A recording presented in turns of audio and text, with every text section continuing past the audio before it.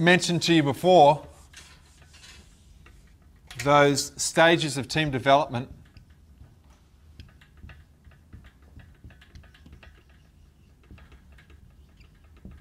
okay, and what that basically means is that the stages are, okay, so they go through, there's 5, but I'll put 4 up. They go through a forming stage. So this is any team. What happens in the forming stage? People come together and try and formulate the roles that they're going to play. Exactly. People come together for the first time. Generally, people are pretty what? How would you describe them? It's going to happen at the beginning of your seasons, coming up shortly. Open, excited, happy to be there, enthusiastic about what lies ahead. Do they know each other well? They might, but it's going to be a re-getting to know period.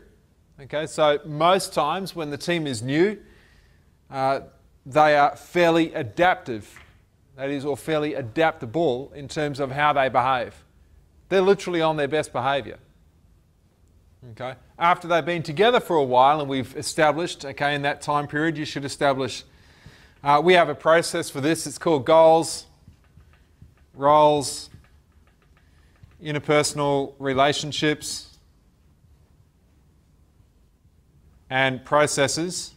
So we have a structured way to start the season. If you want information on that, once again, it's on our site, I can send it to you, but that is the way that you structure a season. When teams fail, when teams underperform, almost always one of either their goal, and that then breaks down into their values and associated behaviours, they're not being well clarified, team roles have not been decided concisively, interpersonal relationships are clashing, or the team rules have not been well defined.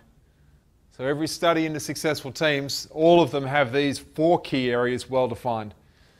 Okay, so after we go through that forming stage, what happens? We go through a stage where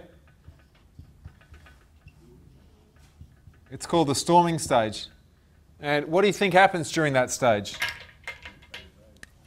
There's a lot of potential conflict. How come? Conflict over what? Think about some of the teams that you've been in. What do they conflict over? What sort of stuff? Traditions, roles. Yep, traditions, roles. Maybe you're not happy with the role that you've been given or the role someone else has been given. Maybe you did that last year. And we're not just talking about your technical roles, we're also talking about your non-technical roles. So that is how you're going to make a contribution to the team. You know, maybe you're the encourager. Maybe someone else is doing that. Maybe you're the person who has always had a leadership role in the past and now you're not.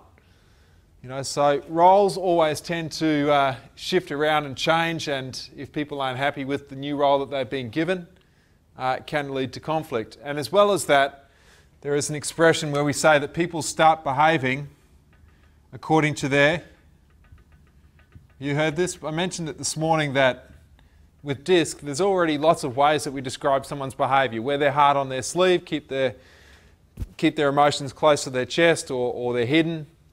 And we say that in this stage, people are starting to show their true colours. Are they a true D, as that is, a red or blue, a yellow or a green? Does that make sense? And when people start to show their true colours, what happens? Yeah, the dynamics, well, at least they start to actually show who they really are, and that can create conflict, because before that, they're pretty adaptive.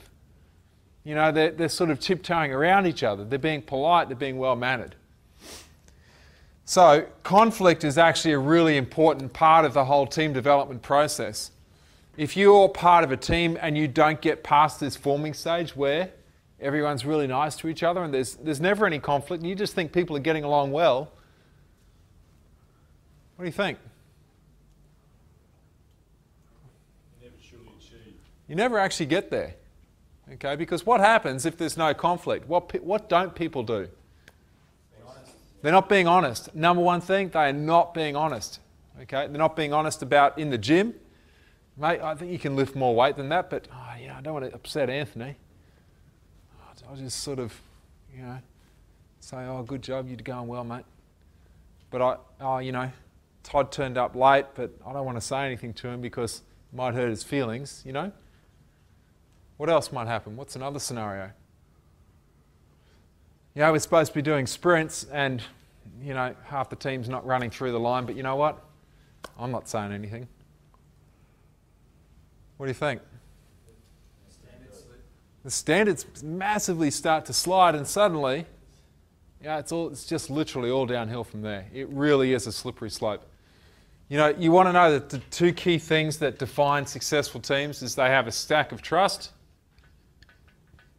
and they do these things well, but they have massively high standards, which what? Exactly, and that's what happens if you get through the storming stage. You go through what we call norming, where the big difference between this stage and this stage is the team starts self-administering, self-managing, self-leading. It no longer is the coach who has to say, hey, Gary, come on, mate, get up on the line. You know, do your job. You know, you start looking after that yourself. Your team members start holding you to account, but in a really productive, positive way. But if you don't start trialling that in this stage, if the coach doesn't sort of let go from this stage here, and if the coach just stays directive the whole time, the team never learns to do that themselves. And so the possibility of them doing it on the field in a game, well, zero. Doesn't happen. Okay, and once you get through the norming stage, which most teams don't get to,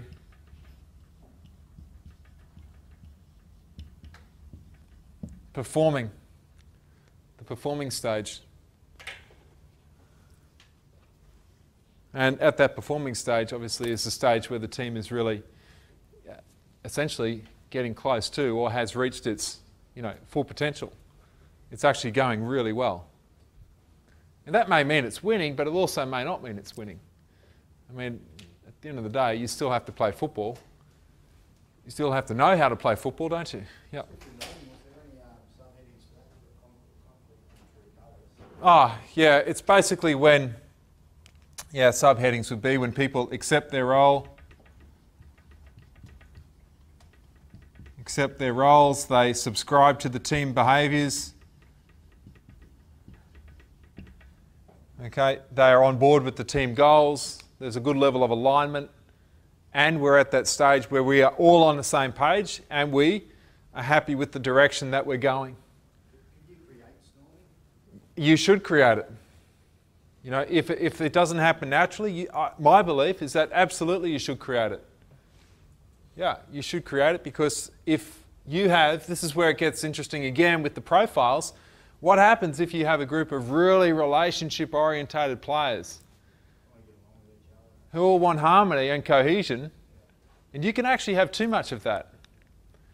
And so if you have a diverse team, this is a good thing about having your Ds and having your Cs on your team, is that they're more task orientated, and they will absolutely bring an element of that storming.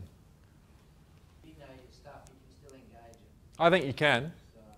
And I think if you have a framework, you've got to have a framework. There has to be consequences. There have to be behaviours which are well spelled out that you need to see them doing, and ones that you don't want to see them doing. What's the time frame between in a week with them? Well, it depends how you're going to actually negotiate your way through it.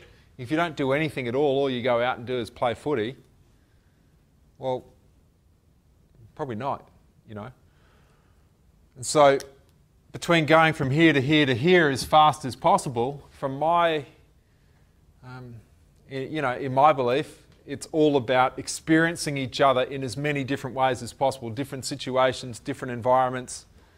And that's what true team development activities should do, to expose different aspects of that individual's personality, and then debriefing it properly, and sharing those experiences together. And it will only happen if you've done this, or at least something like this. If you don't do that, then you basically won't get there at all.